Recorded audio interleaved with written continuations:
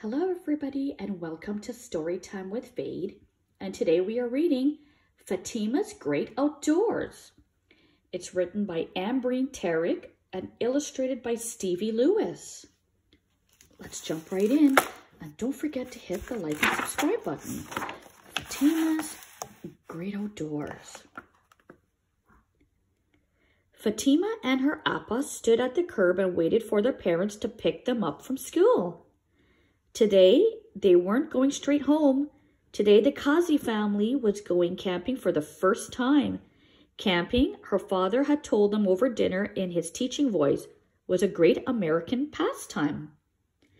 And just to let you know, the word appa in Hindi means an elder sister or an older one.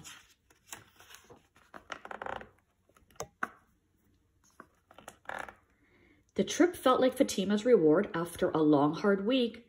On Monday, some kids wrinkled their noses at her lunch. On Tuesday, someone in class laughed and told her it's pronounced fractions, not fractions.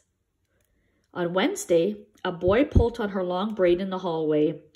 And on Thursday, she didn't do so well on her math quiz. Fatima smiled when her parents pulled up. The sisters piled into the car, squeezing in between pillows, blankets, and a big cardboard box filled with cooking supplies. Wow, this is a lot of stuff, Fatima yelled. Are we moving to the forest? Mama asked the girls in Urdu if they were excited as they reached back to hand them warm, homemade samosas. The girls nodded vigorously with jack-o'-lantern smiles. Mama's samosas always tasted extra delicious on road trips. How about some Ghani? Papa asked. Muhammad Rafi's voice rose from the car speakers and Bollywood songs spilt out from the windows. Fatima's cares melted away as they all sang along in Hindi. And Ghani is another word for a song. Appa shouted over the music and announced to the whole car how well she has done on her math homework. Appa's teacher even asked her to come to the front of the class and solve a hard problem on the board that most of the other kids had gotten wrong. Shabash, Papa said with pride. Shabash also means like well done. Appa went on about school. Fatima slumped in her seat and ate another samosa. As Fatima thought about how to change the topic, her big sister pointed out the window and shouted, "Look, we're here!" The family cheered as they passed the sign for the state park. At the campsite, the girls helped their parents unload. First, Papa said, we must build our tent. Appa and Mama chose to start dinner instead. Fatima watched as Papa took the tent gear out of a sack. Papa grumbled in Urdu when the pieces wouldn't fit. Fatima wanted to help, but could she? She hadn't done anything right at school that week. What would make the campground any different? Fatima took a tiny step closer. She suggested to Papa that they read the instruction manual together. When they finished, Fatima stood proudly next to their brand new home in the forest. Shabash! Papa's bear paw clapped her shoulder. The Khazi family celebrated the start of their first camping trip over a delicious dinner of shami kebab and rotis that Mama had brought from home. After dinner, Fatima and Appa crawled into the family tent. They were so excited to snooze in their new sleeping bags. They never had rooms of their own, not even in India, so being together in one big tent felt cozy and right. The girls zipped up their sleeping bags and chattered on as their parents finished cleaning up. Appa was telling Fatima about how she won her class spelling bee when suddenly her face dropped. She gasped and pointed to the tent ceiling. 8 long giant legs gripped the outside of their tent. A monster, the girls screamed and huddled together. They cried out for Mama. She was fearless and would know what to do. When they lived in India, Mama would catch the lizards and throw them out without flinching. That's why she had that funny finger, Appa said. She had been getting rid of a scorpion from her house when it stung her. The monster moved across the roof and the girl screamed again. What's going on? Mama shouted over the sound of dishes being washed. The Khazis didn't use paper plates because they were too expensive. Mama, don't open the tent, Appa yelled. There's a giant poisonous spider monster outside. Don't be silly. It's tiny, Mama replied impatiently. Go brush your teeth before bed. Mama held the tent door flaps, and on the count of 3, the girls ran out. They followed the same precautions, coming back inside. 1, 2, 3. They zoomed into their sleeping bags in a single fluid motion. That night, Fatima had a hard time falling asleep. Crickets chirped and wind blew against her tent. She flinched every time a twig snapped. But soon, as the tree swayed outside, Fatima's eyes got heavy and she drifted into a warm, deep sleep that only campers enjoy. Soft snores drifted outside the Khazi's tent and joined the sounds of the forest.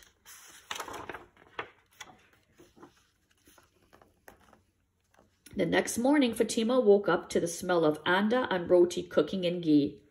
Papa was waiting for her to make the bacon over a roaring fire. He had promised Fatima they could have bacon for breakfast just like the other American families. They had even made a special trip to the halal butcher shop for the beef kind.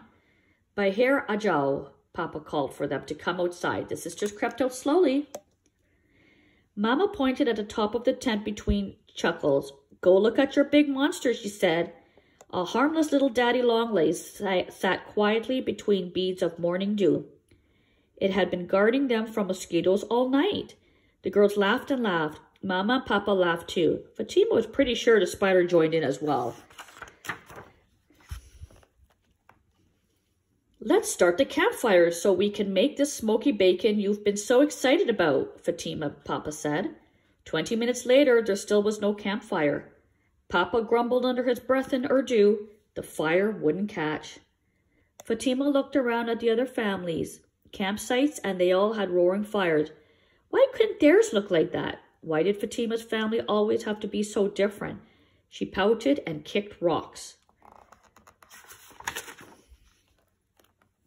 Papa kept spraying lighter fluid on the logs. The fire would scream for a second and then it would be gone. Mama came over to see what all the fuss was about. She shook her head and clicked her teeth in disapproval, the way Fatima's aunties did. That's not how you start a fire. Let me show you, she said. A fire like strength takes patience to build. She made the girls gather twigs and dry leaves for kindling, then bigger sticks for tinder. Unlike Papa, who grew up in big cities in India, Mama came from a small town where they had to use a wood-burning stove outside to make chai when they ran out of gas for the inside stove. Fatima remembered visiting her nanny's house and helping one morning. Mama showed Fatima how to use a long metal pipe to breathe oxygen into the fire. That's how it comes alive, she had said. And chai is another word for tea. Fatima remembered that when it was her turn, she'd blown a giant puff of air into the fire, but no one told her not to inhale right after. She got a mouthful of smoke and started coughing. Her cousin had howled with laughter at the city girl. Well, now you know, Mama said, rubbing Fatima's back as she coughed. Fatima smiled at that memory and watched wide-eyed as Mama blew life into the campfire. Though Fatima hadn't built the fire herself, now she knew how. As the Khazi's family packed up, Fatima's heart felt heavy. I'm so sad, she told Appa. I don't want to go home.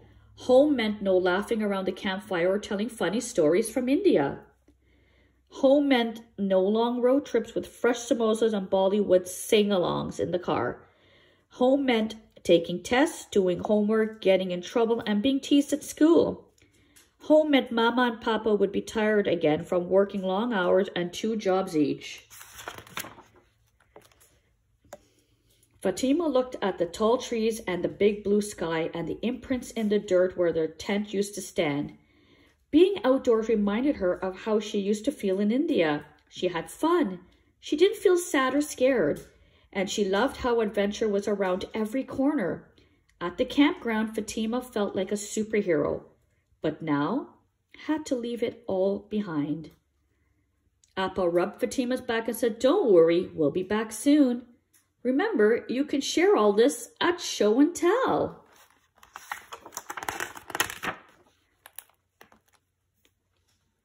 Fatima returned to school with stories of her great outdoors. "Guess what?" she asked her classmates. "I am a superhero. I have lots of superpowers. I can build fires and tents, and I'm not afraid of spider monsters." Fatima beamed as she thought about what the Khazi's family's next camping adventure would hold. Beautiful. What a lovely story. The end. I hope you enjoyed it. Until next time, and don't forget to hit the like and subscribe button. See you soon.